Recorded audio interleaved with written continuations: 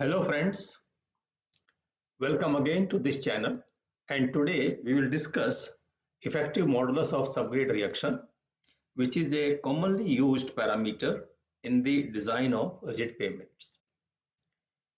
The modulus of subgrade reaction is the reaction pressure per unit deflection of the foundation as determined by plate load test under a rigid plate of standard diameter measured at a specified pressure or settlement.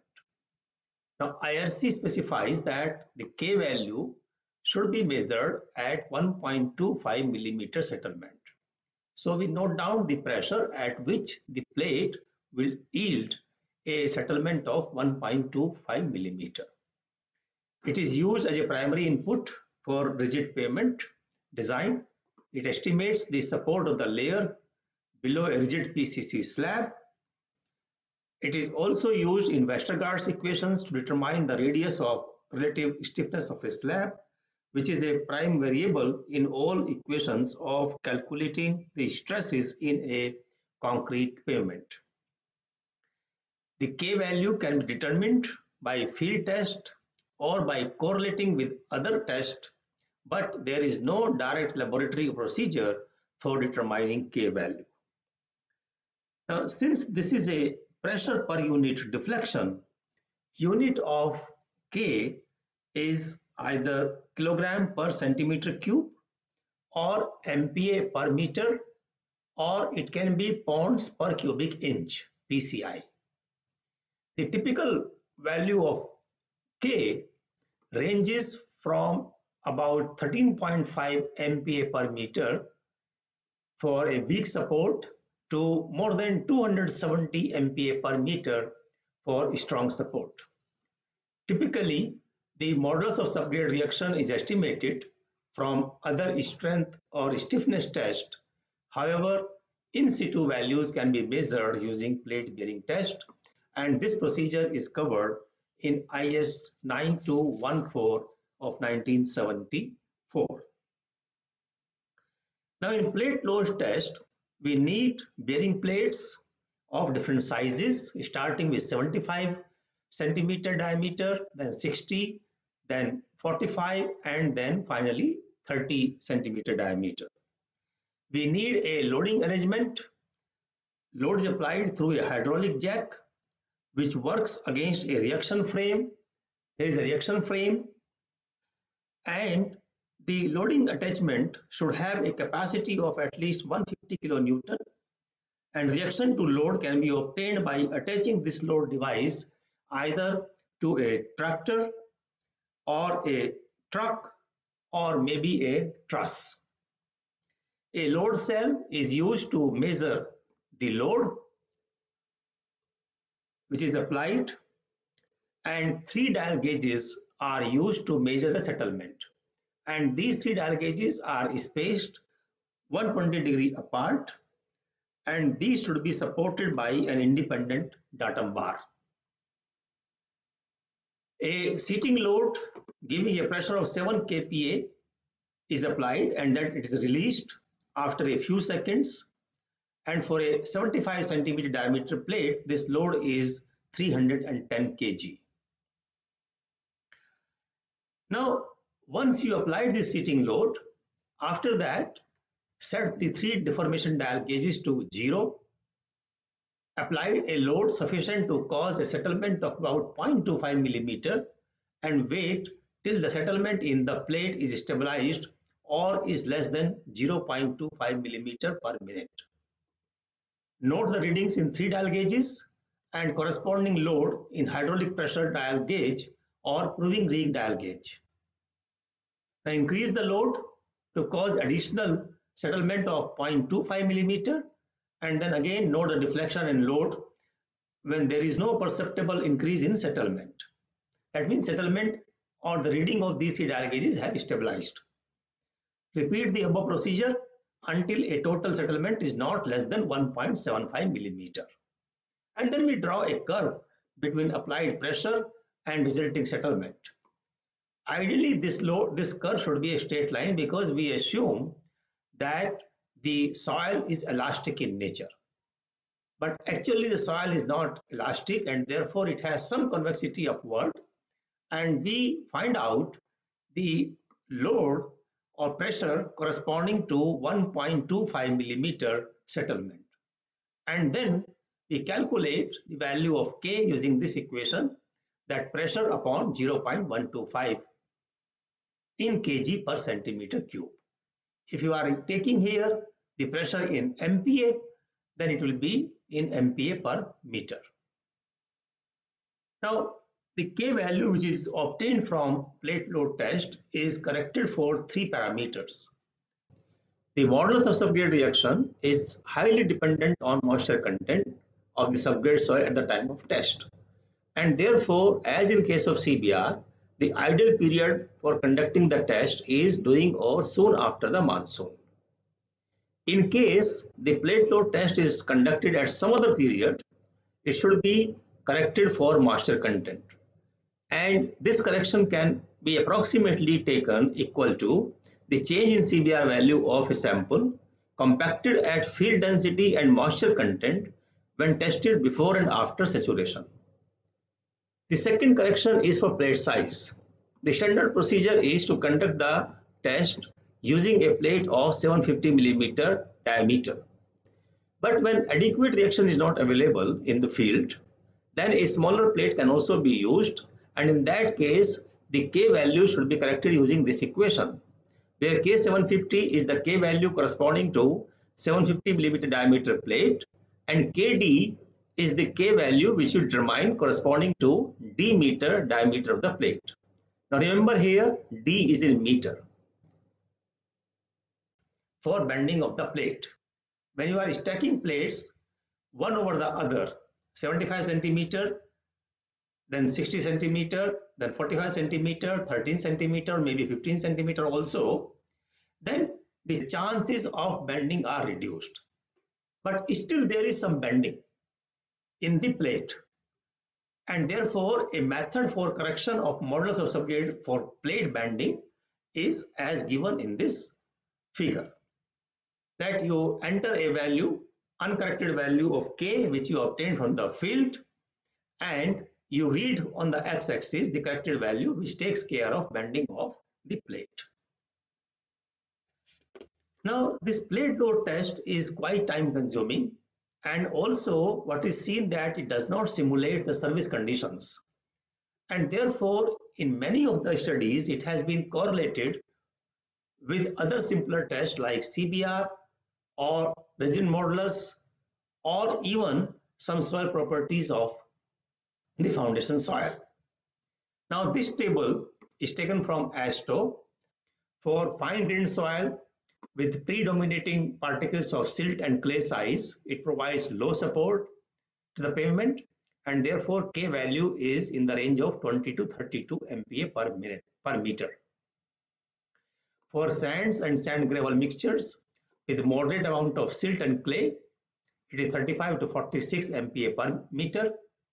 And for cement treated base, which provides a very good support to the pavement, its value can be as high as 110 MPa per meter. IRC 58 2015 correlate K value with soaked CBR of subgrade, and it gives this table that depending upon the soaked CBR which is determined on remolded samples in laboratory, you can find out corresponding value of K for design of pavements. Now the point of discussion in today's lecture is how to determine effective K value for subgrade. If the CBR of the 500 millimeter thick compacted subgrade is significantly larger than that of the embankment below, the effective CBR of the subgrade should be estimated.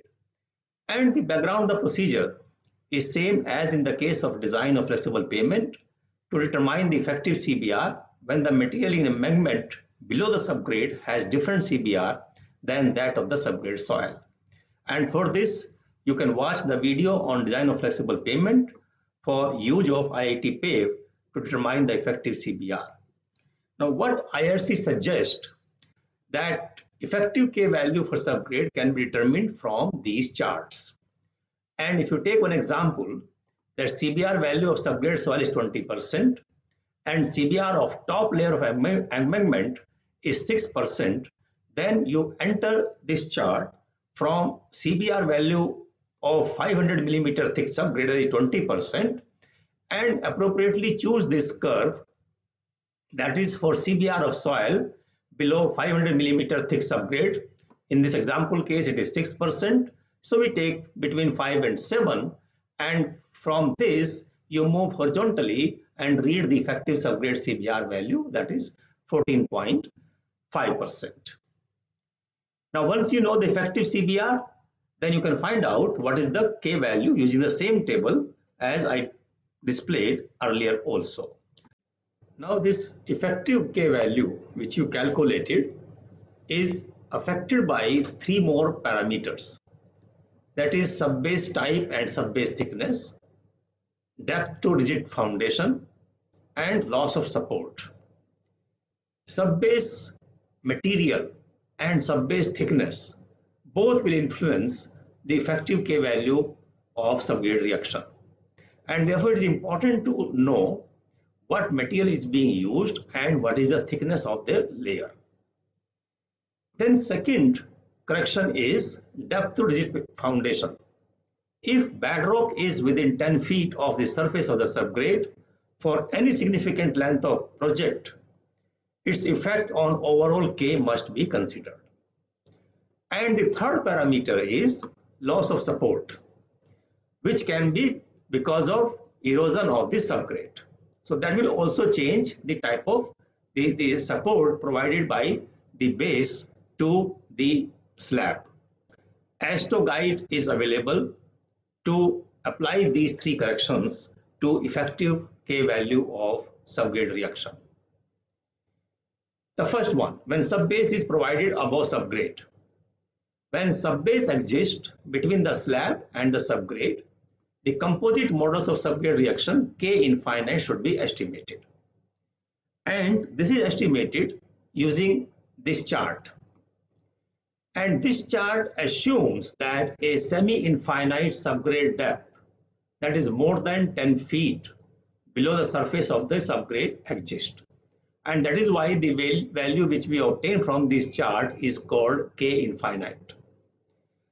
So if you take one example, let us say the subbase thickness is 6 inch, the modulus value of subbase is 20,000 psi, and MR value of soil subgrade is 7,000 psi, then we enter this chart from this subbase thickness DSB is 6 inch, and simultaneously we enter this chart from again same thickness to the road soil resident modulus.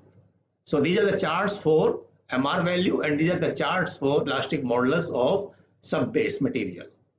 So you get a point here, you get a point here. Now from this point you move horizontally on this turning line, and from this point you draw a line perpendicular, and from this point you draw a horizontal line, and intersecting point here will give you the composite modulus of subgrade reaction, that is K infinite. So for this example problem it is 400 psi. The earlier chart assumes that rigid foundation is beyond 10 feet depth.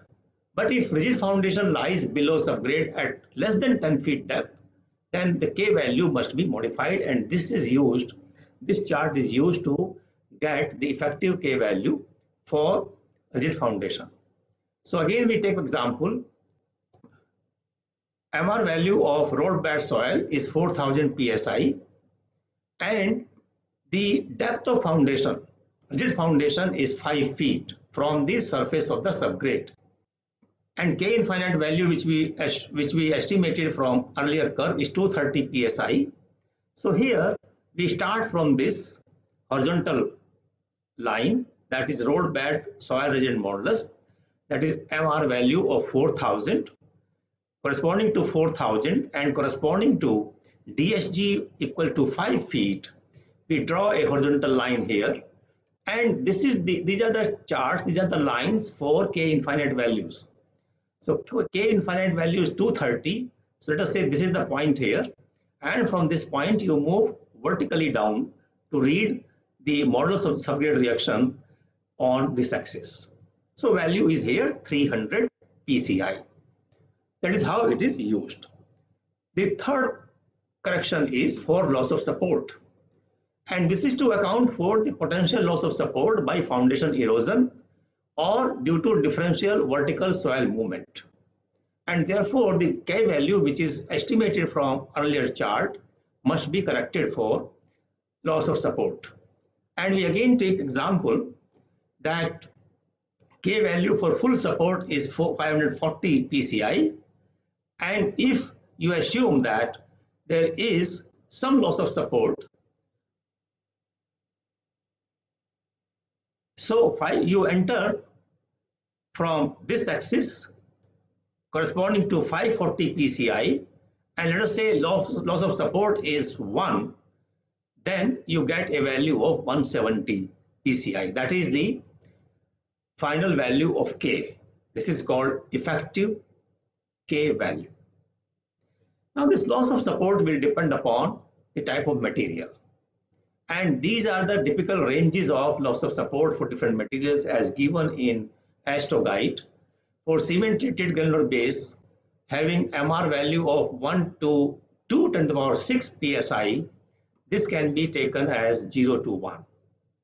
And similarly for other layers, for fine grained or natural subgrade material where MR value is 3000 to 40,000 PSI, this loss of support can be taken maximum, that is 2 to 3. Now IRC 58 does not consider all these parameters while calculating K value. It gives a simple table to calculate effective K value for different combinations of subgrade and subbase material, untreated granular or cement treated granular base, and it can be estimated from this table. It says if K value of subgrade and effective K value of untreated granular subbase of thickness 150, 225 and 300, and this is the table for effective K value of cement treated subbase of different thicknesses. And if you are providing DLC subbase, then the table. So DLC of 100 millimeter thickness or 150 millimeter thickness will give you a different value of effective subgrade reaction. So friends, thank you very much for watching this video. You can write your comments and questions in the comment box. Have a nice day.